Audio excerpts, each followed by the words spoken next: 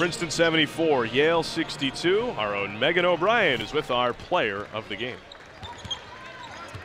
Thanks, John. Leslie, your team comes away with its first Ivy League win. You guys held Yale to just 6 points in that fourth quarter. In your mind, what was the biggest difference in the fourth quarter of play? I think we just dialed in. We realized that we really needed this win, and we just came together as a team on defense, and then that led to our offensive scores.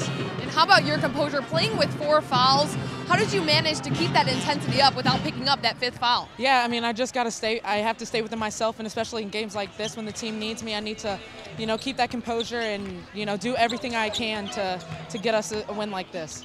Now, coming off of yesterday's performance, one where Brown scored 98 points, how did you guys manage to bounce back and come away with a win today? Again, we knew that we needed this win, and we just came together as a team yesterday and today, and we did everything that we could in order to get this dub today. All right, well, thank you so much. Enjoy it. Thanks. John? Thanks very much, Megan. A great win for the Tigers. As Megan mentioned, 25-6. The Tigers outscore the Bulldogs in the fourth quarter as they pulled out a 12-point win. And they have their first Ivy League victory of the season. It breaks a 3-game losing streak in Ivy League play for the Princeton University Tigers. 2 weeks off for finals now for the Princeton women. And then we'll be back on Friday, the 1st of February. Dartmouth is in. It's a 7 o'clock tip-off here on the Ivy League Digital Network.